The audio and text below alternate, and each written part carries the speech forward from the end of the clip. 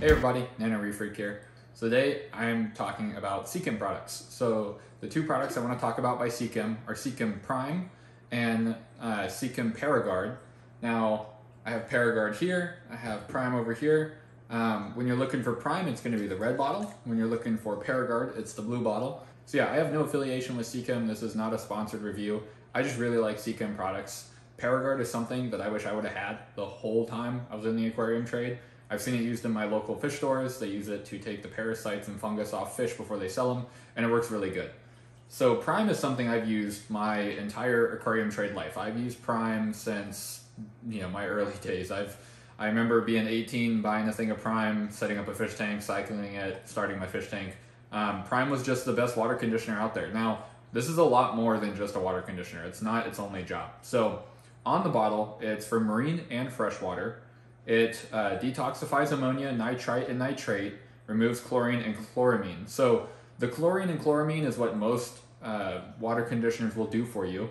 The detoxifying ammonia, nitrite, and nitrate, to my knowledge, Prime is one of the best products that does this. So how they do this is you put a certain amount in for water conditioning, and then you can double or quadruple the dosage to remove ammonia and things like that. Now let me read the back of the bottle to you so we know exactly how much it does. So one capful is 5 milliliters. 5 milliliters does 50 US gallons or 200 liters. So it says if chlorine and ammonia levels are low, use half a dose. If you need to detoxify nitrate in an emergency, you may use up to 5 times the normal dose. So what I do with Prime, my recommendation is when you buy a fish, put a half a capful of this in your tank. If you've got a 10 gallon, put a half a capful in. If you've got a 30 gallon, maybe put a capful in. 50 gallon, maybe put a capful in. Totally up to you how much you want to put. If your ammonia levels are always 0, just use that half dose. If your ammonia levels are, you don't really know, they're probably in check, use a full cap, it's fine. I've used this stuff where I've done 5 times the dosage and I've never had this kill a fish or lose a fish because of this. So this is just a great way to get your aquarium set up for a new fish coming in. It's going to neutralize chlorine, ammonia, nitrite. This will also probably help with their slime coat. It'll help distress them. It's just a great way to ease a fish into your tank, to introduce a fish into your aquarium. I always use Prime just as like a safety precaution. It's great for when you do water changes. Whenever I do a saltwater water change, this always goes in. Whenever I do a freshwater water change, I'll use like a little bit of this just to be helpful for the fish. For the water there. Now let's get into Paragaurd. Paragaurd is the one that this is so new to me. I've never used Paragaurd before. Again, I've seen my local fish stores use Paragaurd in the past. And again, not sponsored, guys. I just really like Seachem products. I mean, both the gravels in my freshwater fish tanks are Seachem. I've been using Seachem water conditioner my whole life. I've used Seachem Matrix for my biomedia for a long time. I just recently switched to Marine Lands biomedia. It's working fine as well. But I just like Seachem products. I think they're really good. Now, Paragaurd and Prime, they're a little expensive, so just keep that in mind while I'm teaching you about these products and telling you about these. They're not the cheapest products on the block, but they work. So Paragaurd, the bottle says it eradicates ectoparasites, whatever the heck that is, fungal, bacterial, and viral lesions.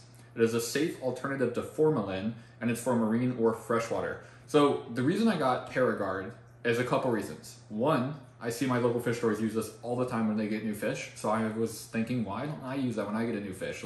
There's probably plenty of parasites or fungus or whatever in the fish stores that I visit. Because I don't go to just one fish store. I buy fish from Petco, Pet Supermarket, my local saltwater stores, the mom and pop shop down the street. I go all over the place. I don't give my business just to one person. There are certain places I prefer, just obviously, but I was thinking, why don't I use Paragaurd to help my fish make sure that they don't have anything on them before I put them in here. So I have this 14-gallon cube here. You guys have been following the 14-gallon cube. I have 2 platies in here. I have 2 Danios in here, which are from the 6-gallon over there if you've watched my other videos. I have 2 bodies, 2 scarlet bodies, and I have 1 pleco, 1 bristlenose albino plecostomus. What a mouthful. So the platies themselves, they had a white edge on their fins, and their fins were really torn up. These guys came from Pet Supermarket. They looked like they had been through the ringer. They were in a tank with a lot of platies in there, right? And they had a white fuzzy edge on their fins where it was all bit up, and I was like, man, that's kind of weird. Maybe it's just growing back, or maybe it was just damage from being in the fish store. You know what I'm saying? And then my plecostomus had a red ring on him, as if another plecostomus had bit him or something. It was weird. There's a red ring right on the edge of the plecostomus. And it looked really uncomfortable. He didn't look too happy with it. The scarlet bodies looked perfect. The fish store kept them in like a little underwater like cage because they're so little that they didn't want to lose them in the tank. Kind of smart, honestly. The Danios, right on their mouth, they have this like white fuzzy patch right on their mouth. I think the reason being is in the 6-gallon, it is such a small tank. And that it's not really meant for Danios. Now that I've had that 6-gallon for a while and I've seen how Danios swim, they probably run into the rock in there and the walls and everything all the time. Because 6 gallons, even though it's long like this, I was hoping the length of the tank would help it. Danios swim up, down, left, right, front to back, side to side, all the ways, you know what I mean? So they've probably bumped into the rock and got that open wound going on their mouths because the rest of their body is fine. They have no other issues. So the Plecostomus, I put this in there. It is, let me just read the back, I guess, here for you so you know how much to do. 1 capful, again, is 5 milliliters, just like all the other Seachem products. 1 capful does 10 US gallons. You may repeat daily as required as long as fish show no stress. And you may use 1-hour dips with 3 milliliters for 1 US gallon. So the dips are going to be super helpful with saltwater fish, all right? Now, this something to keep in mind. This is marine and freshwater. However, it is not recommended for freshwater invertebrates or reef aquaria. I'm assuming they mean corals. And invertebrates are like your shrimps, your crabs, all those kind of snails, all that. As an alternative, use Seachem's Metroplex, which I have not looked into Metroplex. I don't know what Metroplex does. I've literally just done this. And then, of course, there's the do not drink or get in eyes, yada, yada, yada. I'm in no ways responsible if you guys do something stupid with this, so be careful with this stuff. Anyways, I put this in. The Plecostomus, next day, red ring, gone. He looks so healthy now. It's crazy because I wonder where he is now. I haven't seen him. He's back here, and he's on the driftwood, and I can see where he had the red spot. Totally gone. He looks like a brand new fish. The platies, the white edge on their fin, gone overnight. It's just the white edge is gone. The fin is now clear, totally see-through. It's starting to come back. It's going to grow back eventually. Who else? The Danios. So the Danios, I put the Danios in here yesterday. They have only been in here for 24 hours. I have not dosed this today.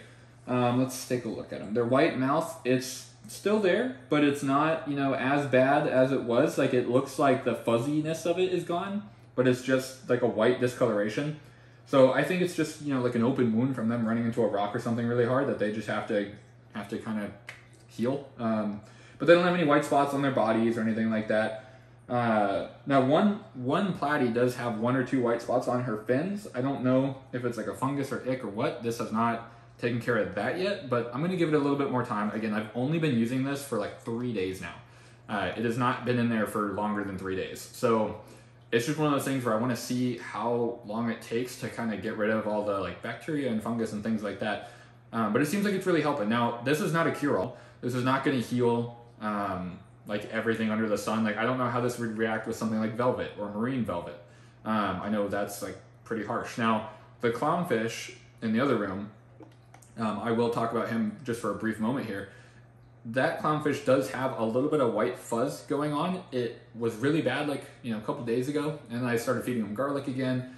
It's almost all gone. He's got 1 patch on his eye, so I was debating if I should dip him with this yet. I haven't dipped him yet since he's been getting better. He's still eating like crazy. But the only reason I didn't want to dip him in this is because I don't know how much stress this would give to a marine fish. Obviously, taking them out of the tank, trying not to use a net on them to preserve their slime coat, and then dipping them in this is probably going to be really stressful for that fish. And that fish took 3 days to eat, so I don't want to stress that fish out any more than I have to. So I haven't really used this on a marine tank yet, so just be really careful and take this with a grain of salt if you have a marine fish. I'm giving you my experience from freshwater fish. But if you guys keep up with the channel, I'm sure I'll use this on marine fish at some point.